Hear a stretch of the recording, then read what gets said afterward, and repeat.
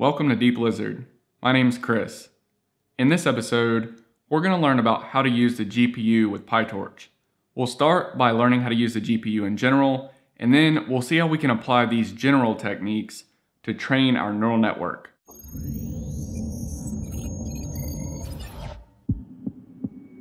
If you haven't seen the video where we talked about GPUs in general and why we would even use GPUs in deep learning, be sure to see that video as well, because it'll help you get the best understanding of these concepts.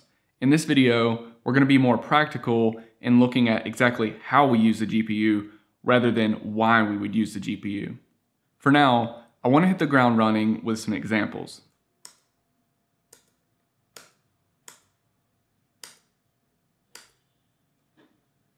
There. Now we have all of our code set up and we're ready to run some examples. If you're not familiar with this code setup, be sure to check previous episodes in this course where we got all the code up to this point set up.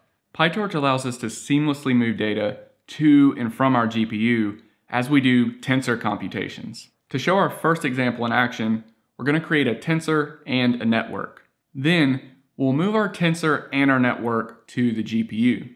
Finally, we'll pass our tensor to our network and get a prediction. Alright, so here we can see that we have a GPU prediction that we've gotten back, and if we just print out the device, we can see that indeed this tensor, this prediction tensor, is on the device of type CUDA, which is the GPU. Now let's move the tensor and the network back to the CPU and perform this same task. There, we can see now that our CPU prediction that we got back from the network after passing the tensor in has a device of type CPU. And this is how we can work with tensors and networks on the GPU. We can move them back and forth in this way.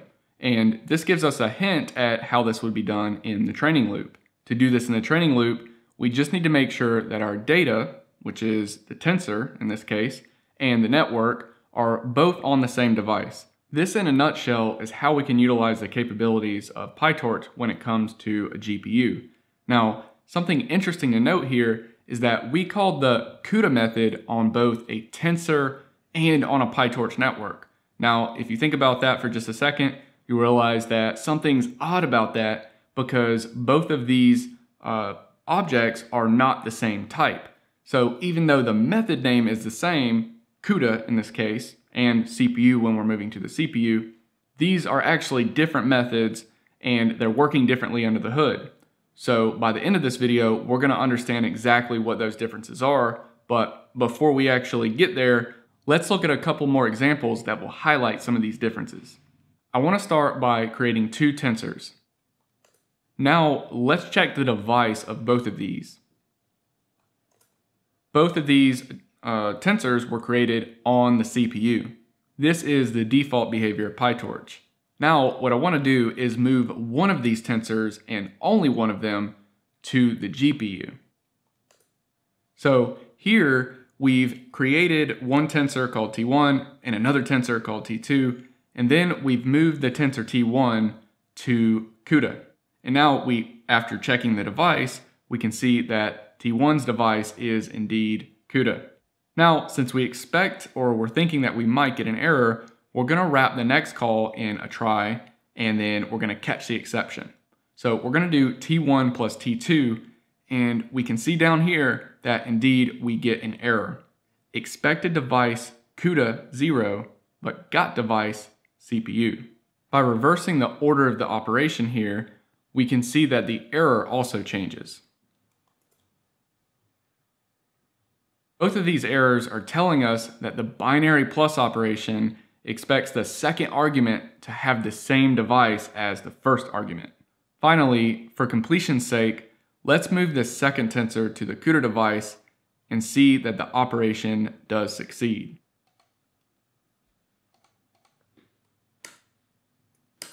There, now the operation has succeeded and we see that the result is indeed on the CUDA device. Note the use of the to method here. In this case, instead of using the CUDA method or the CPU method, we used the to method and we passed in the parameter instead.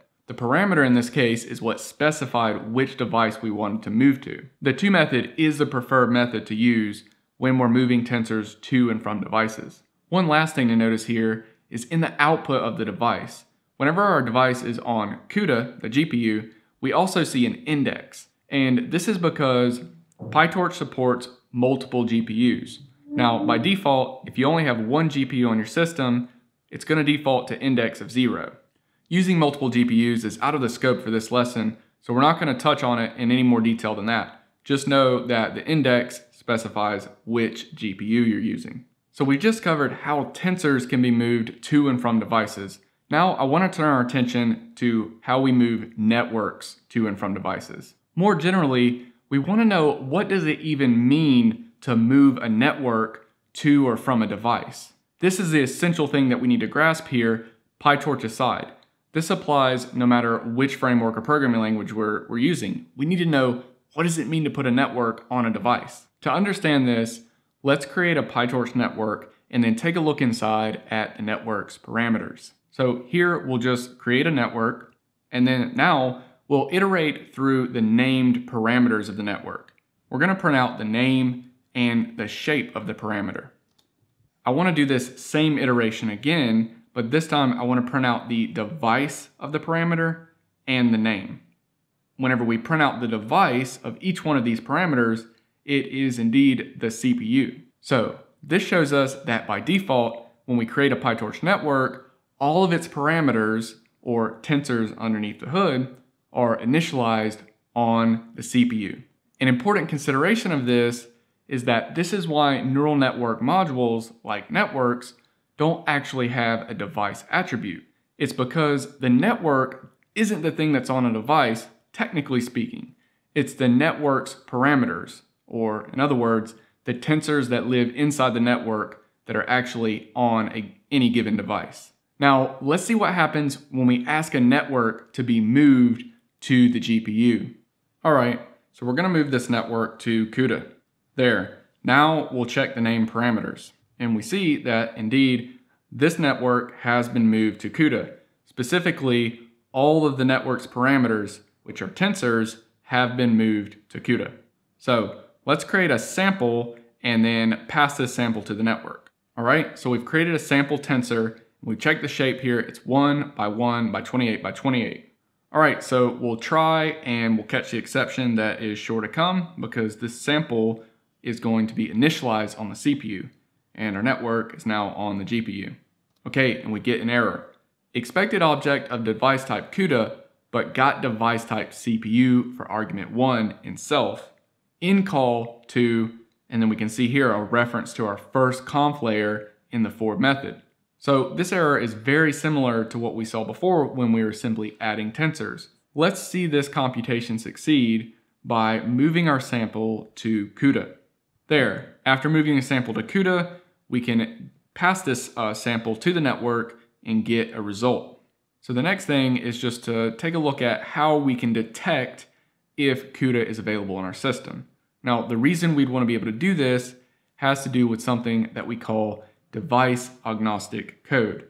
And what that means is that we want our code or our programs that we write in PyTorch to be agnostic to which device the particular program is running on. So we don't want to write a program that just calls CUDA everywhere or says to CUDA and then give that to someone who's going to run it on a machine that doesn't have CUDA, because our program wouldn't work in that case. So one of the ways to alleviate that, or to write device agnostic code, is to use this torch.cuda.isAvailable call. And this tells us whether or not CUDA is available on our system. And we can go about the rest of our program setting our device based on the output of this call. Now, on the blog post for this episode, there's a little bit more detail about writing device agnostic code. And the only reason I'm using that kind of language is because you may see it in PyTorch documentation or on other blogs. It's basically just writing code that works. You don't want to write code that only works on one device. So now we're ready to go ahead and take a look at using the GPU in our training loop. And we want to do a performance test to understand exactly how much the speed up actually is when we use the GPU versus CPU. So in order to do this, we're gonna build on the code that we've been developing over the last few episodes in the series, which is just here.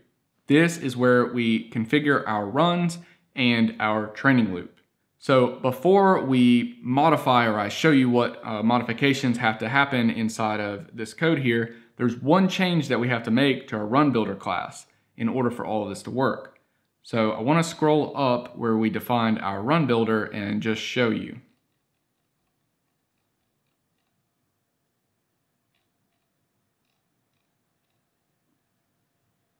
I misspoke earlier. I said run builder when I meant to say run manager. So we need to modify the run manager class.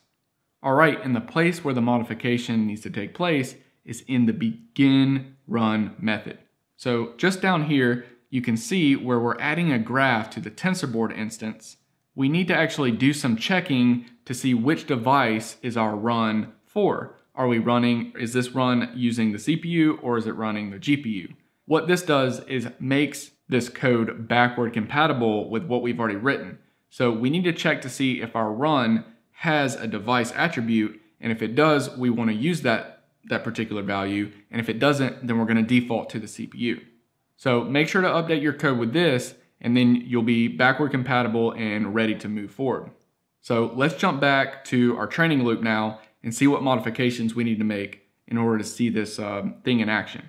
All right, so the first order of business is that we need to make a device or put a device inside of our run configurations. So in this case, I have device, and I've set the two values that we want to try to be CUDA and CPU. And so then what this does is it exposes these values inside of our runs. So let's go see, there's a few places inside the run and inside the training loop where we need to actually access these values. The first place is going to be right here at the top of the run. We're going to go ahead and just get our device. So we say run.device, and we create this PyTorch device. This is one way that you can actually create a PyTorch device. You say torch.device and then pass in a CPU or CUDA, and you'll get back that particular device. And this one we can use to pass around inside our program, and it will be the device that is used. The next place, or the first place actually, that we'll use the device is going to be the network. So we initialize our network, and then right away, before we even set it equal to a variable, we can just chain the to call to it and then send the device in. So this will move our network or initialize our network on this particular device, whichever one it may be. We're going to be swapping between CUDA and CPU.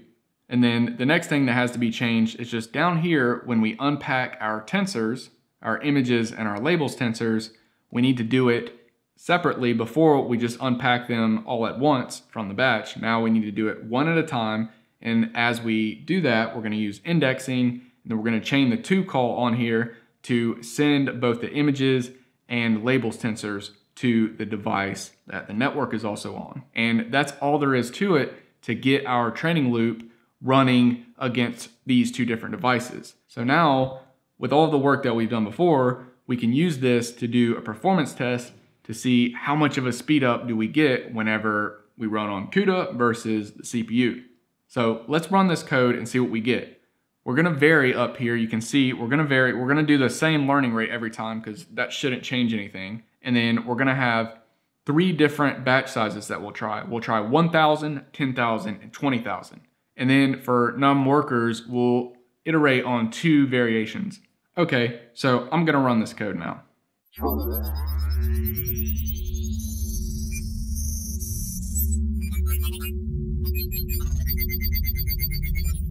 All right, we can see here that we finished all of our runs, and just down here, just so we can make better sense of it, we're going to query the information and sort it by the, what are we going to sort it by? The epoch duration. So here we are accessing the run data from within the run manager by doing m.runData, and then we want to orient along the columns, and we want to sort values based on epoch duration. And we're using the pandas data frame to do this. Okay, so we run this. And here we can see that sorted by run duration that CUDA blew away the CPU every time. It looks like it was about twice as fast in this case. So when you get your results, post them in the comments and let us know how you did. What was your speed up? So that covers how we can use a GPU with PyTorch. Now, all of this comes baked in. There's no need to do any additional kind of installs or anything like that. So PyTorch makes it really easy to use the GPU. I hope this video helps you understand what it actually means to move a network to a device. Actually, starting to run out of light here. This is one of the first videos that we've ever recorded face-to-face, so we're still trying to work our way through this new kind of way of doing things, and it's actually kind of hard because we're using the sunlight coming in from outside and it's starting to get dark, so I'm losing all the precious light that I need. Now, fun fact is that we're actually recording this video from Vietnam, and we've been traveling for like the last, I would say, year and a half, and we document all of that on our other channel, DEEPLIZARD Vlog. So if you're interested in following us over there, go check it out. We basically document everything that we do in terms of travel. And if you haven't already, be sure to check out the DEEPLIZARD HIVEMIND, where you can get exclusive perks and rewards. Thanks for contributing to collective intelligence. I'll see you next time.